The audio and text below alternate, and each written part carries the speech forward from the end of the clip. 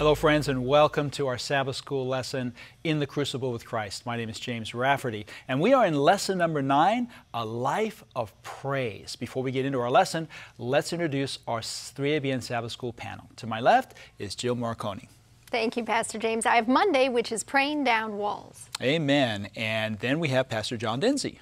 It's a blessing to be here. I have Tuesday, The Life of Praise. Amen. And Pastor Ryan Day. Amen. I'm excited about Wednesday's lesson, which is entitled A Witness Who Convicts. And finally, we have Pastor John Lomakang. I'm down here, and we have a weapon that conquers. Looking forward to this lesson. Amen. So before we get started on our lesson, we want to pause and ask the Holy Spirit to be here with us. I'm going to ask Pastor John Dinsey if he would have prayer for us. Sure. Let's pray together. Our wonderful and loving Heavenly Father, Lord, you are great and marvelous. We praise you for your goodness and mercy to us. And Lord, we ask for the blessing of your Holy Spirit. We dare not trust in ourselves, but in you. So we pray that you will speak through us. And we pray that your blessing will be extended to all those that hear this message wherever they may be in this world. And Heavenly Father, help us to learn new things and to praise you for them. In Jesus' name, amen. Amen. Amen. So we're starting with Sunday's lesson, or Sabbath actually, a bit of an overview of the lesson here. We're going to be looking this week at Philippians chapter 4, 4 through 7. Those are the verses I'll be covering, and we're also looking in Joshua chapter 5, Psalm 145, Acts chapter 16, and 2 Corinthians chapter 20. I love the fact that the lesson quarterly is saturated with the Bible, with the Word of God, because that's what we need. We're going to be looking at praise, a life of praise. You know, sometimes when you think about praise, you think about being happy. You know, oh, praise the Lord, I feel so good today, I'm so happy today. We're going to be looking at it, at least in my lesson, from a different angle, and that is the importance of using praise when we're not so happy, when things aren't going so well, and tapping in to that power of praise. So the memory text for the lesson for the days that I have is found in Philippians chapter 4. If you'd like to open your Bibles there to Philippians chapter 4. And we're going to look at verse 4 specifically. Philippians chapter 4 and verse 4. It says there, rejoice in the Lord always. And again I say, rejoice. Now, it's really significant to understand the context in which this is written. Paul, at this point, is in prison. He's in jail. He is a prisoner for the gospel of Jesus Christ. And this is emphasized several times in the context of the book of Philippians chapter 1. He's in bonds for the gospel's sake. And yet he's calling out to his fellow believers to rejoice always. And again I say rejoice, because you've got to understand, they understand his context. And so for him to be saying rejoice and then to add the word always, well, wait a minute, this isn't a time to rejoice. You're in prison. We're mourning. We're weeping. We're praying. We're sad. No. Always. And again, I just want to emphasize, just in case you didn't understand what I was saying, I was actually saying rejoice. I was saying rejoice. I want you to do it always, even when you're in circumstances that are dire, that are not so great. And I want to say that again. I want to repeat that again just to make it crystal clear. Rejoice in the Lord always, and again I say rejoice. So the author goes on to say, it's always easy to shout with joy to the Lord when we feel joy. It's not so easy, however, when things are bad, when we are at or in the worst situation imaginable, when the crucible heats up. Yet, it is precisely then that we need, perhaps more than ever, to praise God. That's good. Right? For praise is a means of helping us to sustain faith. Indeed, the author goes on to say, praise can transform even our darkest circumstances. Maybe not in the sense of it's changing the facts around us, but in the sense that it can change us and those around us in a way that helps us to face our challenges. Praise is faith in action. It may not always be natural to us, but when we practice praise so that it becomes a natural part of our lives, it has power both to convert us and to conquer. So it impacts us and it impacts those around us. So this week at a glance, some questions that are asked here in the quarterly. What is praise? And how could praise be a powerful spiritual weapon in difficult circumstances? That's good. And then how can praise transform us and the situation around us, right? So we're going to be looking at some of those questions. That's the framework for praise, and that's Sunday's lesson, the framework for praise. Basically, we want to look at praise as a power that we can tap into and not a happy flight of feelings that we get when everything's going well. We're just, oh yeah. We want to look at praise as something that can be a weapon for us. We're going to look in Philippians chapter 4. Let's start with verse 4 where we left off, and we'll read all the way through verse 7. Philippians chapter 4, if someone has that for me. Let's read Philippians 4, verses 4 through 7. Jill, would you like to read that for us? Sure. Thank you. Rejoice in the Lord always. Again, I will say rejoice. Let your gentleness be known to all men. The Lord is at hand. Be anxious for nothing, but in everything by prayer and supplication with thanksgiving. Let your requests be made known to God. And the peace of God, which surpasses all understanding, will guard your hearts and minds through Christ Jesus. Amen. So when you think about these verses in the context of Paul's surroundings, the quarterly asks, well, how could Paul have written such things when he himself is sitting in prison, right? Yeah. And again, in this passage, what are the keys of gaining peace with God? So I just went through the passages and just highlighted a few points. In verse 4, one of the first points that you read here is rejoice. Rejoice. I mean, that's the obvious point that Paul has made. I want you to, and that word means to be cheerful or calmly happy. And I think there is a difference. You know, sometimes when things are going really well, we're uncalmly happy. That's not a word, of course, but we're just like naturally happy. It just kind of flows out of us, and we do goofy things, you know. We act goofy, we sing goofy songs. My wife's, you know, I just make her laugh sometimes when I'm really happy. I'm just like, I'm out of myself. But in circumstances like this, we want to be calmly happy. So there's this atmosphere that we develop where we're saying, you know what? I'm going to be happy in this situation. We're thinking about it. We're purposing to be happy in the Lord.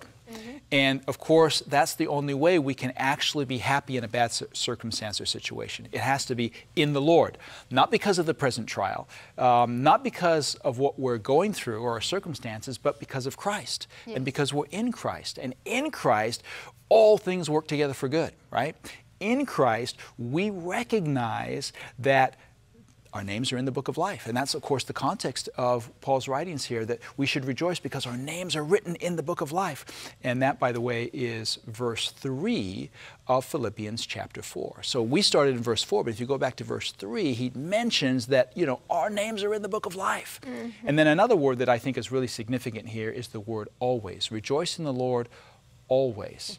There's a consistency there, right. You know, and consistency is a jewel. Yeah. You know, we go up and we go down, and based on our feelings and our emotions, you know, we can feel one way and then we feel another way, and maybe the weather is affecting us, or maybe the way people relate to us are affecting us.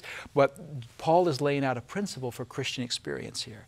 Rejoice in the Lord always. Be consistent, right? We need the Lord always to guide us and to sustain us so that we can be consistent, because He's the source of all we are. He's the source of all that we do. So this is a call to abide in Christ. When we abide in Christ, nothing comes to us except through Christ. Right. Everything that comes to us first hits Christ. Christ is surrounding us. We're abiding in Him. So anything that comes toward us first comes to Christ. And Christ decides, whether or not this is going to be something that can be a blessing to us, a benefit to us, a help to us, and then He'll let it in to us so that we experience it in Him and with Him, and we can trust Him for that. Amen. We can trust Christ for that. And that's the blessing about abiding in Christ. You know, sometimes people say, you know, it's so hard for me to abide in Christ. I'm like, you know, if I'm in an ocean and the waves are coming up and down, and, you know, I'm out there swimming, and all of a sudden the seas get rough. I was at a lake once, beautiful lake, Christina Lake in Grand Forks, Canada. Huge lake, beautiful lake. And it's such a big lake that when a storm hits it, you almost feel like you're in an ocean. The waves start coming, you know, in this little boat, and the waves are coming over the front of this boat, and you feel like, whoa, what's going to happen here? Well, I tell you, when I was in the water and that storm hit, I got in the boat. Right?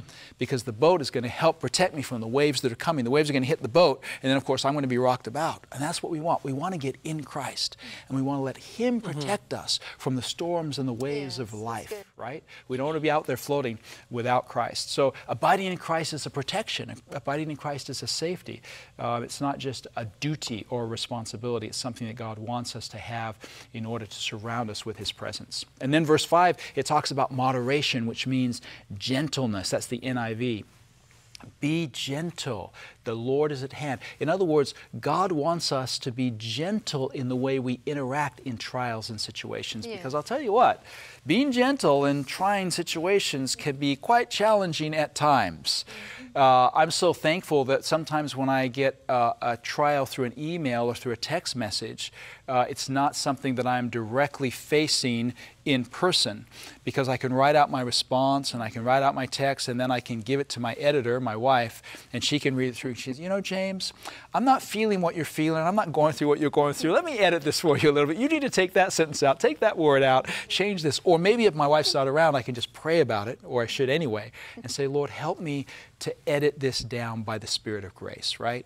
To respond with gentleness, because we're on trial as a witness to the world and those around us. And God wants to use that trial to bring others to Him. And then verse 6, I love this most of all, be anxious about nothing. The word in the King James is careful. It means to actually, the root word means to disunite. To disunite, to separate. You know, a lot of times trials separate us. They cause separation in the church. They cause division in the church. They cause disunity in the church. And the reason for that is because we, and another of the Greek words here is to differ. We differ in our trials. We differ and we separate due to the anxiety. We have fear. We have apprehension, and it causes division and separation. You've seen a lot of that recently, you know, with some of the different crises that we've been experiencing in this country and in the world. There's a lot of division taking place. Why? Because of anxiety, right? Because of fearfulness. And so Paul is encouraging us, don't be anxious about all of that. You know, give that to God in prayer. Pass that burden over to the Lord. And then verse 7, the peace of God shall keep your hearts, right? The Prince of Peace, Jesus Christ, is our Savior. He's not just our example, but He's there for us. And He can keep our hearts through all of this anxiety, through all of this trial. So again, no time to cover everything in this week's lesson, but just wanted to highlight a couple of key points that the author brings out. He says that, first of all, if we take Paul's writing, what Paul writes literally, there are two critical implications for us. First of all, we are to rejoice always. It must mean that we should be rejoicing even when circumstances do not appear to give grounds for rejoicing. And secondly, if we are to rejoice always, it must also mean that we are going to have to learn to rejoice at times when we do not feel like it. Yes. So we lay our feelings aside and we go by faith. We don't look at our circumstances, we look at the Father, who is our author and finisher, the author and finisher of that faith that we're exercising. And we step in and through that trial, as Paul encourages us to do, with rejoicing. In other words, praise is an act of faith. Amen. Sometimes we don't feel like praising, sometimes we don't seem like we should praise, but praise becomes an act of faith. Amen. Thank you so much, Pastor James. I love that passage in Philippians 4. Yeah, beautifully done. Thank you. I'm Jill Morricone. I have Monday's lesson, which is praying down walls. And if you don't know where we're going to Jericho. So turn over in your Bibles to the book of Joshua. We're looking at Joshua 5 and Joshua 6, chapters 5 and 6. We do not have time to read all of that, but we're going to hit some of the high points. You think about the Israelites. When they came out of Egypt, they were in a hard place, were they not? They had the Red Sea in front of them, they had the mountains around them, and the Egyptian army behind them. They were in a hard place. Now they've gone through 40 years of wandering in the wilderness, and they come to a hard place again. Jericho, highly fortified city. God, how in the world are the walls going to fall? How are we going to breach the city? How are we going to get in? And of course, you know the story. They marched once daily around the city, 6 times, 6 days. For 6 days, every day they marched around the city. This was carrying the ark. This was with the priests. The soldiers, the warriors marched in silence. And then on the 7th day, they marched 7 times around the city. And they shouted, and the walls came tumbling down. I don't know what Jericho experience you are facing. I think there's lessons we can learn. So I want to back up before the story actually takes place. We're going to divide the lesson up into two sections. The first is the preparation for the battle, and the second is the keys for victory. Now, the preparation for the battle, when I study Joshua 5, I find three keys to the preparation: covenant renewal, celebration of the Passover, and a theophany, or an experience with God. And then I look at the keys for victory, which was the preparation, then obedience, and then praise. So let's look at the preparation for battle. We're in Joshua 5, verse 2. This is the covenant renewal. Joshua 5, verse 2. At that time, the Lord said to Joshua, "Make flint knives for yourself and circumcise the sons of Israel again the second time." Now, wait. Does this mean they're being circumcised twice? No, it does not mean that. This is a first-time circumcision for the second generation that came out of Egypt. If you read verses 4 through 7, it's very clear that they were all circumcised coming out of Egypt. But many of those people we know died in the wilderness. And for whatever reason, they had not kept up this rite of circumcision there in the wilderness. We know circumcision marked every male as a son of Abraham and a member of God's covenant-keeping family. It indicated that the people were heirs of the covenant. Circumcision was also a prerequisite for the Passover, which is the second step in preparation that will be coming. Israel needed to renew their covenantal relationship with God. Why is that? Canaan was a covenantal land, was it not? It was the land of promise that had been promised to Abraham, Isaac, and Jacob. And they could only possess it if they were in covenant relationship with their God. Of course, the outward rite of circumcision merely indicated the circumcision that takes place in the heart. I think of Jeremiah 4, verse 4. The Lord says, "Circumcise yourselves to the Lord. Take away the foreskin of your hearts, you men of Judah and inhabitants of Jerusalem." So this indicates the heart work. It was an outward sign, yes, but it indicated the heart work that God wanted to do, that covenant relationship with his people. Romans 2:29, Paul puts it this way: "He is a Jew who is one inwardly. Circumcision is that of the heart, in the spirit, not in the letter, whose praise is not from men, but from God." So takeaway number one, before going into battle, be right with God. Amen. We often think we can handle it on our own. We got this, God. Oh, we can take on Jericho. No, we can't. Before going into battle, be right with God. And that's what was happening with this covenant renewal. Israel was becoming right again with God. Let's look at verse 8. Joshua 5, verse 8. "So it was when they had finished circumcising all the people that they stayed in their places in the camp till they were healed." So this time after the circumcision, when they couldn't go out and fight, they would be more vulnerable to attack, would they not? Because they weren't able to fight. It demonstrated their faith in God. Takeaway number two, before going into battle, wait on God to work in your heart. Key number one was to be right with God. But many times we think, okay, I'm right, I prayed, okay, God, will you take my heart? And we run off and we don't wait in the presence of God. Wait on God. Don't be hurried. Surrender is a process. Prayer is a process. Time in his word is a process. Wait on God. Don't just say, okay, God, I'm right with you. I'm rushing into battle. Wait on God before you do. Let's read verse 9. "And then the Lord said to Joshua, 'This day I've rolled away the reproach of Egypt from you. Therefore the name of the place is called Gilgal to this day.'" At Gilgal, you could say the years of wilderness wandering, their rejection for their rebellion years before was ended. God rolled away Israel's past guilt. Takeaway number three, your past does not define your future. Amen. 2 Corinthians 5:17, "If you are in Christ, you are a new creation.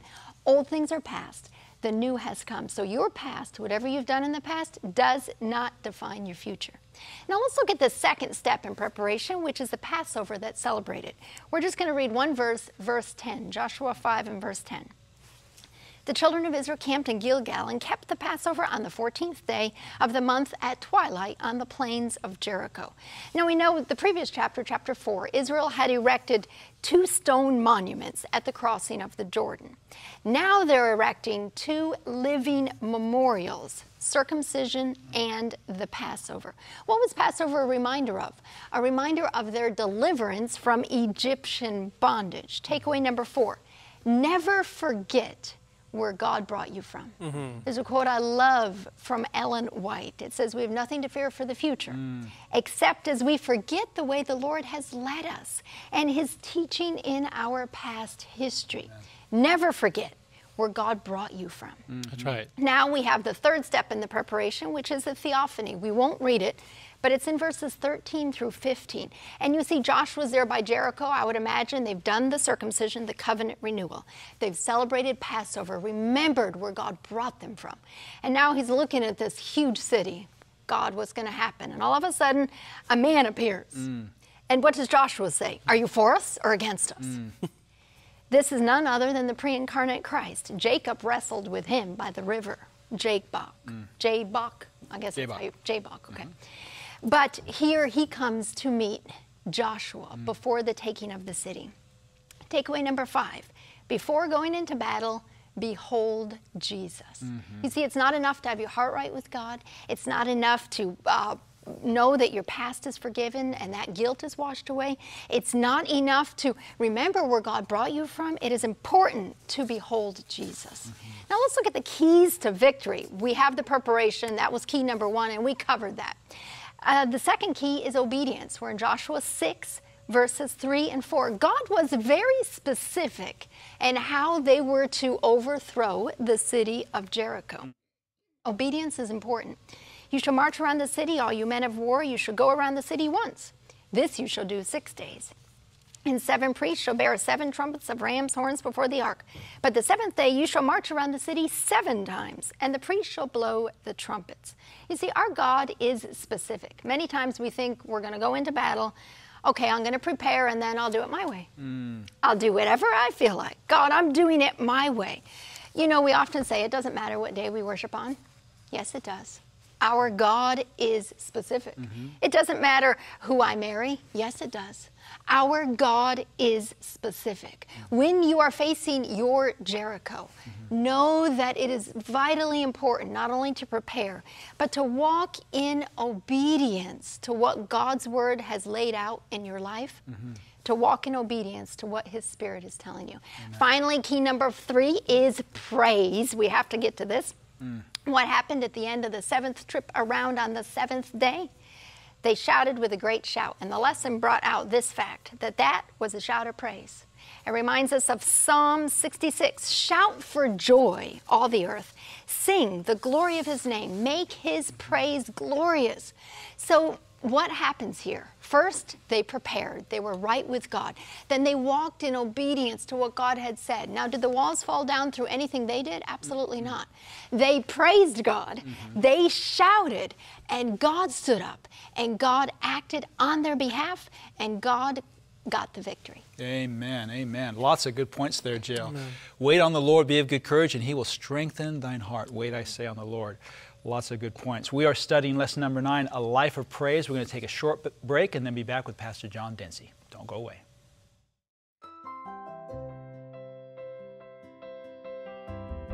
Ever wish you could watch a 3ABN Sabbath School panel again? Or share it on Facebook, Instagram, or Twitter? Well, you can by visiting 3ABNSabbathSchoolPanel.com. A clean design makes it easy to find the program you're looking for.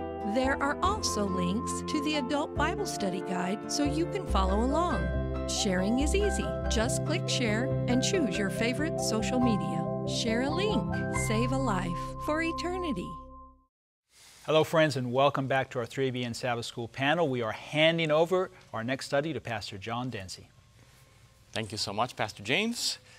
We are now moving into Tuesday's lesson, The Life of Praise. The Life of Praise. And I invite you to get your Bible to see if we can follow along. We're going to be looking into Psalms 145.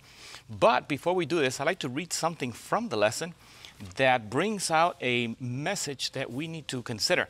It says praise is something that we must practice until it changes from being an activity done at a particular time to an atmosphere in which we live.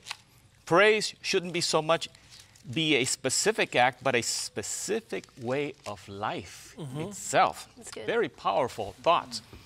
And now I move to Psalm 29, verse 2, before we go to Psalm 145. It says, give unto the Lord the glory due unto his name. Worship the Lord in the beauty of holiness.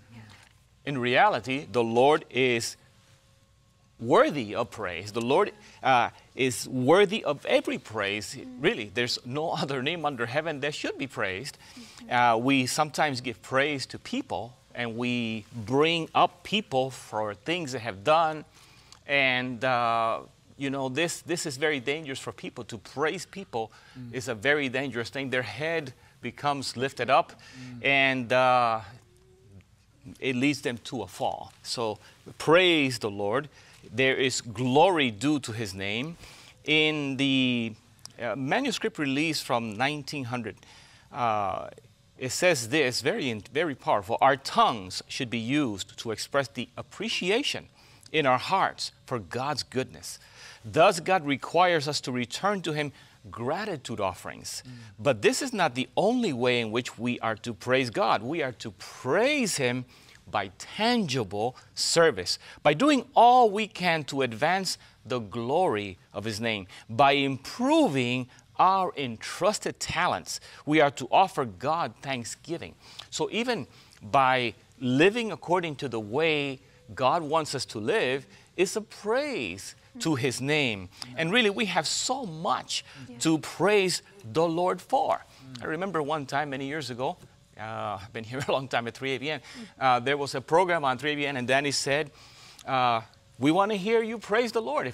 Tell us what you're thankful for. Tell us something that you want to praise the Lord for. And I was one of the people helping to answer the phone, and a man called, and he said, what do I have to be thankful for? What do I have to praise the Lord for?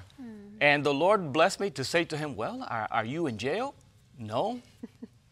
So are you in an insane asylum? And he said, no. Are you in the hospital? No. I said, so you do have some things to be thankful for. I guess I do. Did you get to eat today? Yes, I did. Well, you have some things to be thankful for, don't you? Yes, I do. I didn't think about those things. And yes, there are so many things to be thankful to the Lord for and to praise his name. Psalm 139, verse 14 says, I will praise thee, for I am fearfully and wonderfully made. Marvelous are thy works, and that my soul knoweth right well. We are fearfully and wonderfully made. We should praise the Lord for the reality that he made us.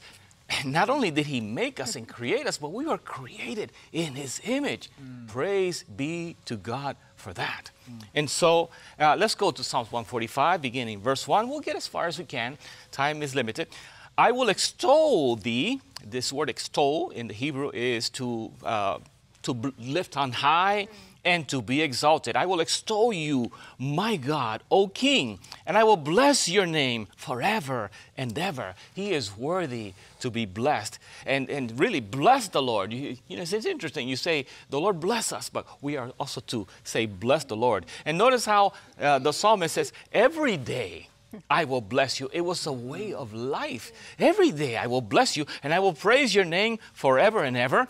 Great is the Lord, and greatly to be praised, and his greatness is unsearchable. I remember being in school one time, and we were taking a look at a single cell. And as we looked in there, and they started talking to us about the different parts in the cell, and I said, wow, God is amazing. And this little tiny thing that you cannot even see with your they say with the unaided eye. I was going to say the naked eye. The unaided eye. Then you see, you say, wait a minute. God has so much creativity that you can see this in nature. That even in this tiny cell that you cannot see without the aid of a microscope, he has beauty and he has exact design that is worthy of praise. Let's go quickly to verse 4. One generation shall praise your works to another and shall declare your mighty acts. Why is that? It's because daily God loads us with benefits. Daily God is doing things. And so every generation, every individual has something to praise the Lord for, to tell someone else, hey, praise the Lord. This is what he did for me. I remember there was a pastor in this area several years ago. And the first time I met him, I went to say hello to him. He says, the first thing he said, God is good, isn't he? I said, wow, yes, he is. I had to say, yes, he is. And so I saw him weeks later. And again, how are you doing? God is good, isn't he? And I said, yes, he is. And I noticed that this was a way that he greeted people, set the stage for praising the Lord. Amen. We should praise the Lord. He has so much to be praised for. I will meditate on the glorious splendor of your majesty and on your wondrous works. Praise the Lord. Recently, I saw this video of some birds that were carrying something in their mouth, and they were by the water, and they threw this thing in the water. And I said, why is this bird throwing this thing in the water? Pretty soon, I saw him go in and grab something. He grabbed a fish out of the water. I said, wait a minute, who taught this bird to use bait to catch fish? God is amazing. I've seen birds grab a stick and try to dig little insects out of the a log or a rock and say, wait a minute, they're using tools. God is amazing. He is worthy of all praise. And there are more. I've seen animals grab a rock and throw it on an egg to break it. He is amazing. God is amazing, worthy to be praised. 145 verse 6, man shall speak of the might of your awesome acts, and I will declare your greatness. So much we can say here. They shall utter the memory of your great goodness and shall sing of your righteousness. Praise the Lord for his goodness. The Lord is gracious and full of compassion, slow to anger and great in mercy. Amen. I'm going to read the next one that is tied to this one. The Lord is good to all, and his tender mercies are over all his works. Amen. All of us, every single one of us, can praise the Lord for his goodness and his mercy, because his salvation, the plan of salvation, is extended to all. Consider it. God so loved the world that he gave his only begotten Son, that whosoever believes in him shall not perish, but have everlasting life. Whosoever can have eternal life through the Lord. That is enough to praise the Lord for eternity because of his great mercy. I mean, every one of us deserves the wages of sin. But God, Christ, has paid the penalty, the wages of sin for us. We have much to be thankful for. And I just want to say, you know, when you consider God, he is a gentleman. You know, I was thinking that I remember that everybody has experienced this. You're sleeping in a room. It's nice and dark in there. And suddenly, somebody that doesn't know you're there turns on the lights. And wait, turn off the light. Wait, why did you do that? God is so good. Every day, the sun rises gently upon the world. And slowly, the light of day comes. And eventually, by noon, the sun is shining in its strength. What if God decided tomorrow, I'm just going to turn on the sun full blast all of a sudden so that people will know, hey, I've been good to you all these years. I'm letting the sun rise slowly. God is a gentleman, and he cares for us. He is so good to each and every one of us. Verse 10, all your works shall praise you, O Lord, and your saints shall bless you. They shall speak of the glory of your kingdom and talk of your power, to make known to the sons of men his mighty acts and the glorious majesty of his kingdom. So my time is limited, so I want to say to you, get into the daily practice of looking over things in nature and things that God has done for you. Really, God has blessed you. Just as I'm speaking, the very breath you took is a gift from God. The fact that your heart is beating is a gift of God. Right. So praise the Lord for life itself, and praise the Lord for he has given you another day. Amen. Amen. Thank you so much, everyone. On that note, my name is Ryan Day, and we're going to continue on that theme of praise with Wednesday's lesson entitled A Witness Who Convicts. You know, we know the Holy Spirit is the one who ultimately convicts, but yet God can use us. He can use us to be a witness that will bring conviction by what the Holy Spirit's doing through us. It can bring a conviction to those who need Jesus. And that's what Wednesday's lesson is all about. We're going to find ourselves in Acts chapter 16. So let's go there. Acts chapter 16. Man, I'm excited because this is one of my favorite stories. I love this story because I could just imagine, I can picture Paul and Silas in jail. And oh man, I'm just, it's a horrible situation to be in, right? To be found in jail at any time. But nonetheless, we're going to learn that Paul and Silas made the best out of their situation. And someone came to Jesus because of it. Amen. We're going to start in verse 16. Acts chapter 16, verse 16. It says, "Now it happened as we went to prayer that a certain slave girl possessed with the spirit of divination met us, who brought her masters much profit by fortune telling. The girl followed Paul and us and cried out, saying, 'These men are the servants of the Most High God, who proclaim to us the way of salvation.' And she did this for many days." On one hand, you can say, even the demons recognize when they see righteousness, when they know someone's led by the Spirit of God. But in this case, it was kind of done, obviously, she's possessed with the demon. It's being done in kind of a mocking fashion and in an annoying kind of fashion, and it kind of annoys Paul. But I just made a note here. The devil doesn't waste his time on the wicked because he has them right where he wants them to be.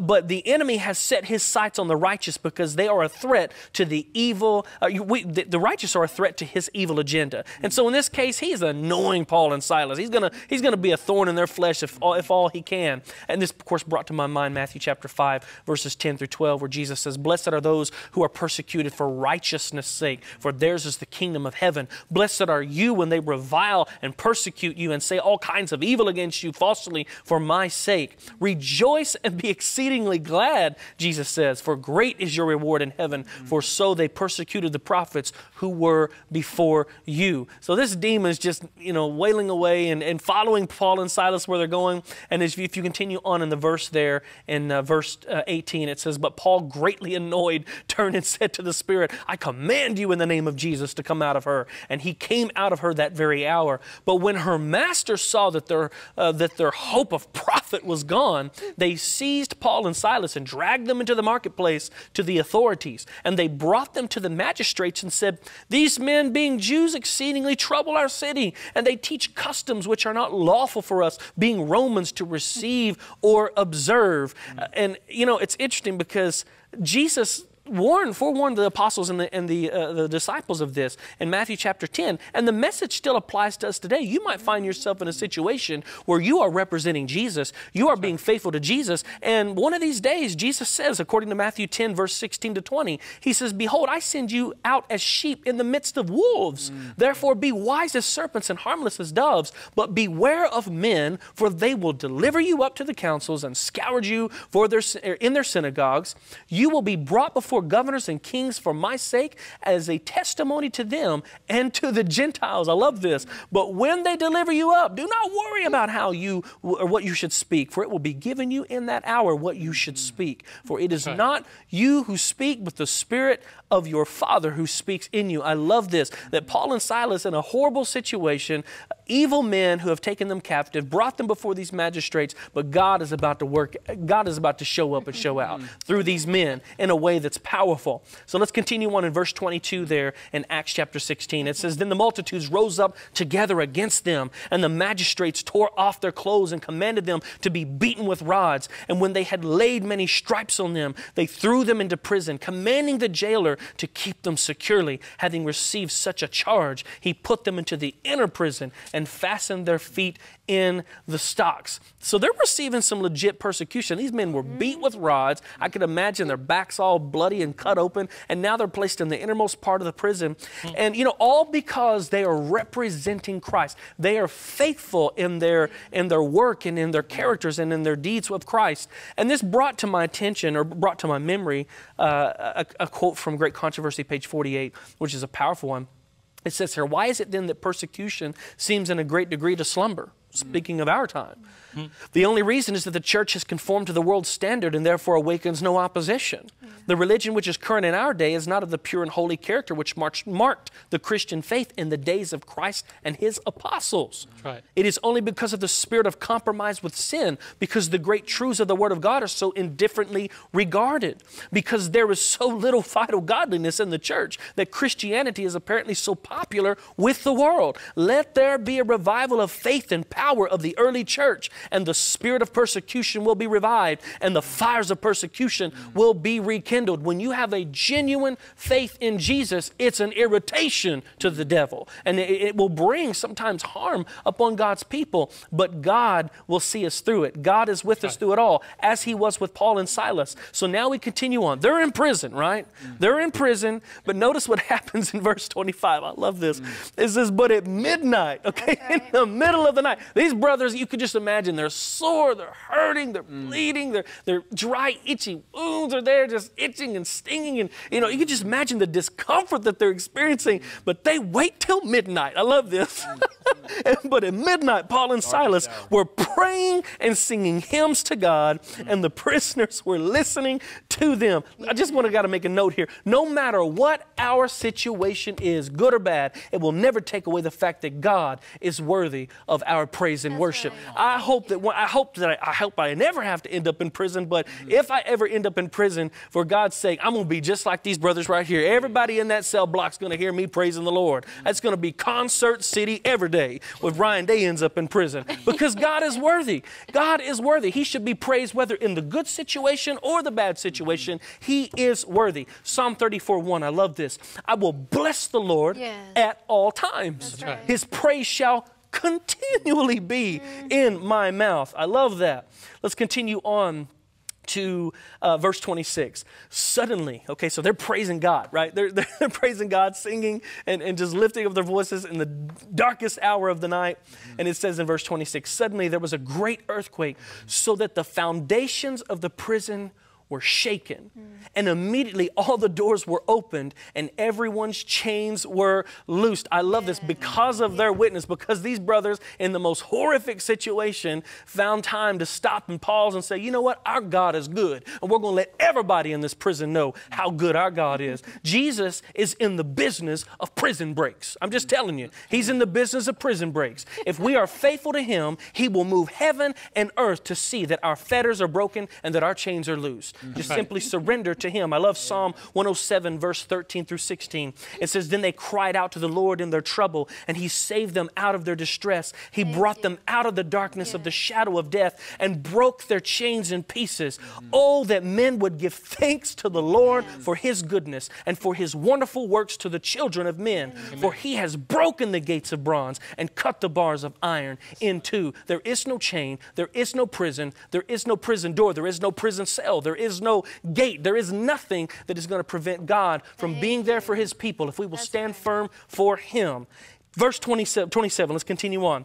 Then the keeper of the prison, awakened from sleep and seeing the prison doors open, supposing the prisoners had fled, drew his sword and was about to kill himself. But Paul called out with a loud voice, saying, do yourself no harm, for we are all here. Then he called for a light and ran in and fell down trembling before Paul and Silas and brought them out and said, sirs, what must I do to be saved? This brother had a life-changing experience. You could imagine him hearing Paul and Silas's voices echoing throughout the halls at midnight. He was probably thinking, man, I wish these brothers would shut up. I'm about to go down there and smack them on the head and tell them to be quiet. But because of all of this happening, because of all that the Lord allowed to unfold, now his heart has been humbled. Now the scenario has changed. He's now looking to Paul and Silas and saying, man, this is a mighty work from your God. What shall I do to be saved? Because of Paul and Silas's powerful witness, it brought conviction upon this brother's heart and also upon his family. And I've made a note here. God will use you sometimes in the most unlikely circumstances to lead the captive free. Isaiah 42, verse 6 and 7. I the Lord, have called you in righteousness and will hold your hand. I will keep you and give you as a covenant to the people, as a light to the Gentiles, to open blind eyes, to bring out prisoners from prison, those who sit in darkness from the prison house. God wants to use us to bring conviction upon others, not in replacement of the Holy Spirit, but because of the Holy Spirit's work in us. God will allow us to be a light to those who are in darkness. Allow yourself, my friends, to be that beacon of light for Jesus today, and never ever cease from praising His holy name. Amen. Amen. Wow. Amen. I'm starting to think Ryan's getting excited. Are you a little excited? Praise God. I'm excited. You know, I believe it's true. Wherever Ryan is, he will praise the Lord. We experienced that in Australia. We did. There will be a Holy Ghost concert all the time. Thank you for that, Ryan. Wow, it's been a blessing thus far. And mine, Thursday, the weapons that conquer. Let's go to 2 Chronicles 20, verse 3 to 7. And, you know, this is the story of Jehoshaphat facing a huge army, and his immediate response should be an example to us. Let's look at 2 Chronicles chapter 20, verse 3 to 7. Thank you for that, Ryan. Amen. And Jehoshaphat feared and set himself to seek the Lord. What's the first thing he did? To seek the Lord. And proclaimed a fast throughout all Judah. So Judah gathered together to ask help from the Lord, and from all the cities of Judah they came to seek the Lord. Notice everyone is coming together because the leader set the pace to seek the Lord. I believe that when the leader sets the pace to seek the Lord, the followers will do the same. It says, and from all the cities of Judah they came to seek the Lord. Verse 5, then Jehoshaphat stood in the assembly of Judah and Jerusalem in the house of the Lord before the new court, and said, O Lord God, our Father, of our fathers, are you not God in heaven? And do you not rule over all the kingdoms of the nations? What a challenge. And in your hand is there not power and might, so that none is able to withstand you? Are you not our God, who drove out the inhabitants of this land before your people Israel, and gave it to the descendants of Abraham, your friend, forever? What a reminder. He's in essence, he's not trying to jar God's memory. He is saying, I know you remember that. So you see, when we are overwhelmed by vast armies of thoughts that oppose us, people that dispute us, circumstances that confuse us, situations that stunt us, here is what we should do. 2 Chronicles 20 and verse 12. Here's what we should do. And he said, O our God, will you not judge them? For we have no power against this great multitude that is coming against us, nor do we know what to do, but our eyes are upon you. Here's my first statement. Never appeal to humanity for that which can only be done by divinity. Amen. That's good. When we see a vast army approaching, the question is, what is your instinctive reaction? He said, my eyes are upon you. He looked upon the Lord. So the statement is, it's not what's happening to you. The question is, where are you looking? You notice when the Israelites were being pursued by Pharaoh's army, they looked to the army rather than to the Lord. In the very same way, Jehoshaphat said, wait, let's remember what they did and not do that. Let us look to the Lord. Our eyes are on you. Exodus 14, verse 13. Let's go there. And the statement is, stop moving until God removes the opposition. Stop moving until God resolves the circumstance. And Moses said to the people, do not be afraid. Stand still and see the salvation of the Lord, which he will accomplish for you today. For the Egyptians whom you see today, you will see again no more forever. Some of us cannot stand still. We are faced with anxiety and we keep moving rather than waiting for God to resolve the circumstances. If you let God resolve the circumstances, the anxieties that contend with us will not be our experience. Instead of waiting for God to try to solve our problems, some people exacerbate them by trying to solve the problems for God. But notice 2 Chronicles 20 and verse 17. This is very amazing what is being told here to us. We read, you will not need to fight in this battle. I love these two words. This is a great sermon title. Position yourself. That's a sermon right there. Position yourself. Some people are in the wrong position spiritually. Some people are in the wrong position in their faith. Some people are in the wrong position mentally. Whatever your position, if it's not in the right place, God's counsel to you is position yourself where? Stand still and see the salvation of the Lord who is with you, O Judah and Jerusalem. Do not fear nor be dismayed. Tomorrow go out against them, for the Lord is with you. And when they went out the next day, they realized the victory was not theirs. The victory was really God's. You see, God is able to resolve our situation, and God is also able to change our position. Many are in the wrong position because they fail to put the situation in the hand of the Almighty God. Sometimes God allows circumstances to challenge us, but those circumstances will never defeat us if we follow the instructions of God. Joshua 1 verse 19, here's what it said. And by the way, the Lord didn't say, here's what I suggest. He says, have I not commanded you? Be strong and of good courage. Do not be afraid, nor be dismayed, for the Lord your God is with you wherever you go. You see, when you are serving God, you can't go to the left or to the right without God being with you, because God is not following your steps, but the steps of a righteous man are ordered by the Lord. You are following the steps that God outlined, so therefore God is always with you. Joshua 1:9. That's right, Joshua 1:9. Thank you.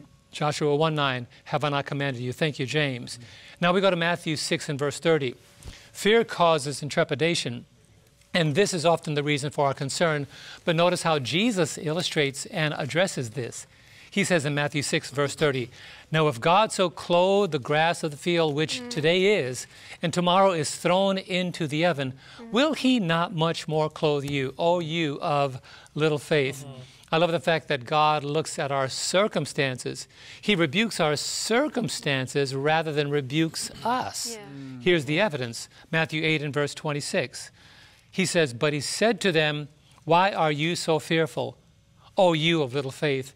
Then he arose and rebuked the wind and the sea, and there was a great calm. God rebukes our storms rather than our faith. That's amazing. God rebukes our circumstances rather than his children. Here's another one. The weapon that confronts us can be reversed by the weapon that comforts us. Isaiah 54 verse 17, no weapon formed against you shall prosper. Can we say that together? No weapon formed against you shall prosper. And every tongue which rises against you in judgment, you shall condemn. This is the heritage of the servants of the Lord, and their righteousness is from me, says the Lord. So what is God saying here? When you are his servant, don't worry about the weapons formed against you. Don't worry about the tongues that rise against you. Do not worry about those who seek to judge you, because in reverse, God will allow your testimony to be a judgment to those who stand in accusation of you. God will give you the words that will cause your enemies to fall back. That's why the 23rd Psalm, verse 4, is so beautiful in one of our prior lessons, but it fits again here. He says, yea, though I walk through the valley of the shadow of death, I will fear no evil. Why? For you are with me, your rod and your staff, they do what? They comfort me. They comfort me. So the writer of the lesson asked the question, what spiritual principles can you find and can apply to your walk with God, especially in times of trials? 2 Chronicles 20, verse 21 and 22. And when he had consulted with the people, he appointed those who should sing to the Lord and who should praise the beauty of holiness. Ryan, you had it right. You had it on the target. As they went out before the army and were saying, praise the Lord, for his mercy endures forever. Now, here it is. When they began to do what, Ryan? Sing and to praise, the Lord set ambush against the people of Ammon, Moab, and Mount Seir, who came against Judah, and they were defeated. Oh, what am I saying, Ryan? When we learn how to praise God in the midst of our trials, God will turn our praise into a triumph. Praise God. That's why he says in 2 Corinthians chapter 10, verse 4 and 5, for the weapons of our warfare are not carnal, but mighty in God for pulling down strongholds, casting down arguments and every high thing that exalts itself against the knowledge of God, bringing every thought into captivity to the obedience of Christ. Why do we need that, friends? Ephesians 6 and verse 12, for we do not wrestle against flesh and blood, but against principalities, against powers, against the rulers of the darkness of this age, against spiritual hosts of wickedness in heavenly places. And when we do that, what can we have the assurance of? Romans 8, verse 37, yet in all these things we are more than conquerors through him who loved us. For I am persuaded, Paul says, that neither death nor life, nor angels, nor principalities, nor powers, nor things present, nor things to come, nor height, nor depth, nor any other created thing shall be able to separate us from the love of God, which is in Christ Jesus. Amen. So here's my statement once again. When you see the vast army, it is not what is happening, it is where are you looking. When you come up against those who stand against you, let the praise go up and the victory come down. Trust God. He is the only weapon that will win the victory in our behalf. Amen. Amen. Wow.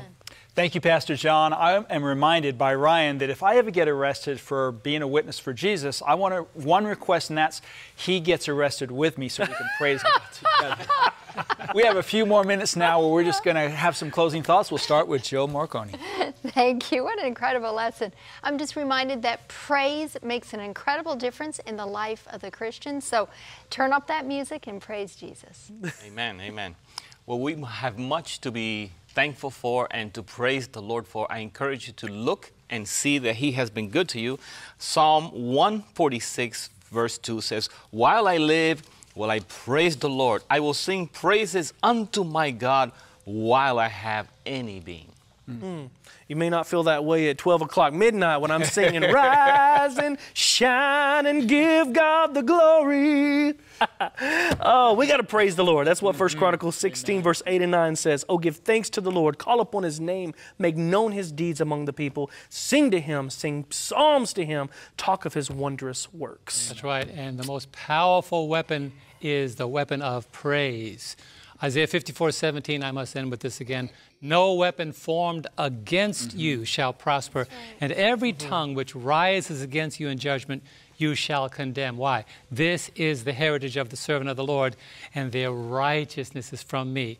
Praise his name. Amen. Amen. I'm thinking about the book of Daniel. You know, Daniel was praising God in Daniel chapter 2 because he and his friends, through prayer, had been revealed the dream that the king had, and they were going to be delivered from death, from the death decree. And so he was praising the Lord, you know. Right. And then you get to Daniel chapter 6. In Daniel chapter 6, it wasn't prayer that delivered them by revealing the king's dream. It was prayer that delivered Daniel into a lion's den. And so because of his prayer, he was going to be receiving the death decree, and yet it says in Daniel 6 verse 10 that he went to his room, opened his windows, and prayed just like he did beforehand, but it also says, and praised the Lord. And you know what he's praising the Lord for? He's saying, now it's my turn to be in that fiery furnace. You know, all my friends got to go through that experience, and now I get to go through that experience. And friends, we don't need to be afraid of the fiery furnaces. God is going to be with us, and we need to praise him by faith for that. Well, our lesson is all finished. Next week, we're going to be looking at lesson number 10, meekness in the crucible. We look forward to studying with you then. God bless.